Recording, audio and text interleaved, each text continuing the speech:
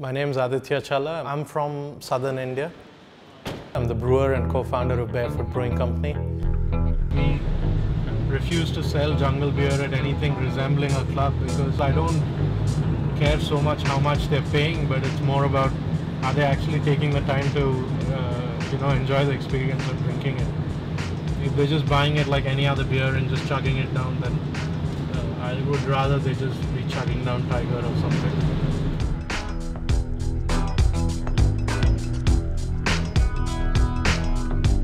Here we make the most unique tropical beers to be found anywhere in the world. I'm the brewer, accountant, delivery man, marketing person.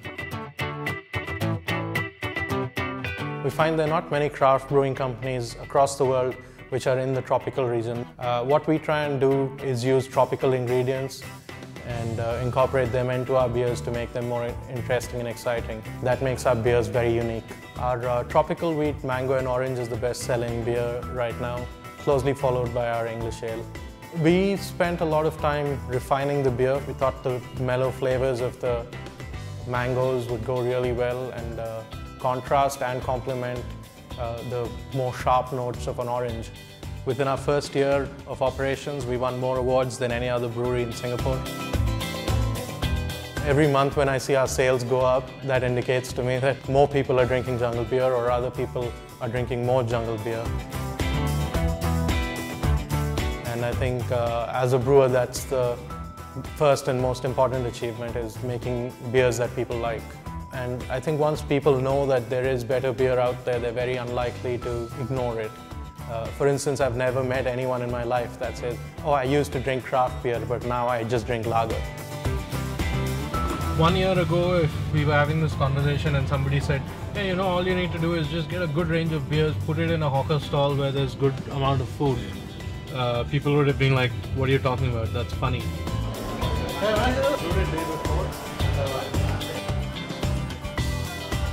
For a new company to get into this space and fight for the same market is quite a big challenge. We've tried to overcome that by trying to build a community around our brand and around our beers. Chili beer.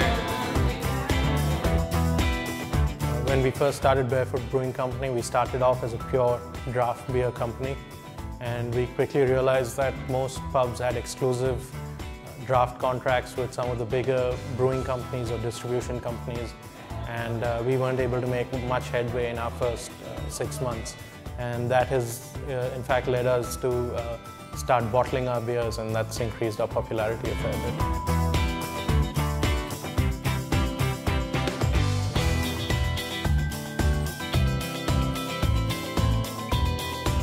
Well, we have a new range of beers. We call them Hula.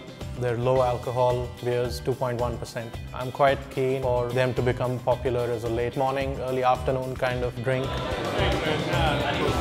Other than that, continue to have collaborations with local companies, for instance, Papa Paleta. It's a continuing project.